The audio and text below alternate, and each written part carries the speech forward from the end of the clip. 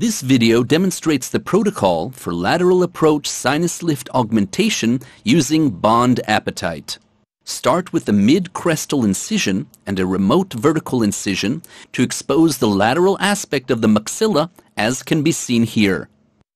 Elevate a full thickness flap to expose the site. Once flap elevation is complete, grasp the mesial corner of the flap and stretch. Then the middle part of the flap and stretch, followed by the distal portion of the flap and stretch. Create an access window on the lateral wall of the maxilla to expose the sinus cavity and gently elevate the Schneiderian membrane to create space for grafting with bond apatite.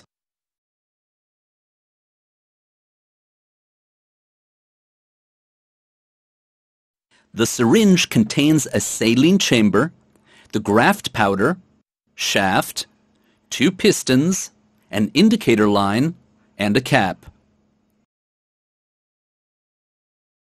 Place the shaft in the palm of the hand with the other finger at the top of the cap, and advance the shaft slowly forward until the first piston reaches the blue line.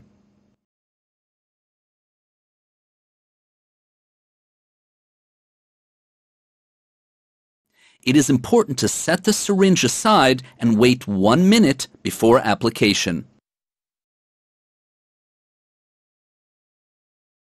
Next, with a twisting and pulling motion, remove the cap and place the shaft between the pointer and middle fingers, holding the syringe as can be seen here.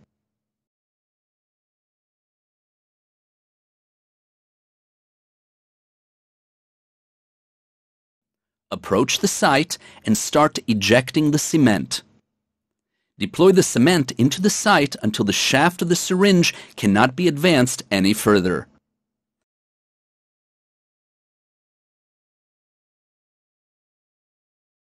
Then the holding position of the syringe shaft is changed. Use the thumb to expel the remainder of the cement into the site. Immediately after, take a sterile, unfolded dry gauze and place over the cement. Gently push the cement into the sinus lift with a finger.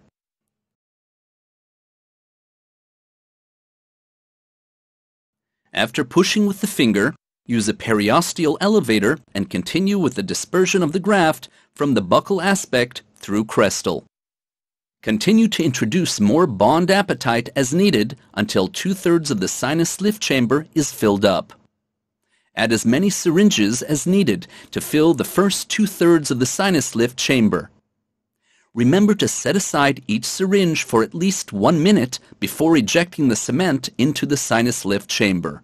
During cement dispersion in the sinus lift chamber, from time to time, if needed, press gently above the material with a sterile dry gauze to absorb excess fluid and blood. For filling the remaining 1/3 of the sinus lift and sealing the access window, deploy the last syringe immediately upon activation. Eject immediately into the site, place a dry sterile gauze, press firmly for 3 seconds, continue to flap closure by stretching and suture. Try to achieve primary closure. Do not perform any soft tissue manipulations to gain tension-free. Do not perform periosteal releasing incisions, and do not brush. The flap must be positioned under tension.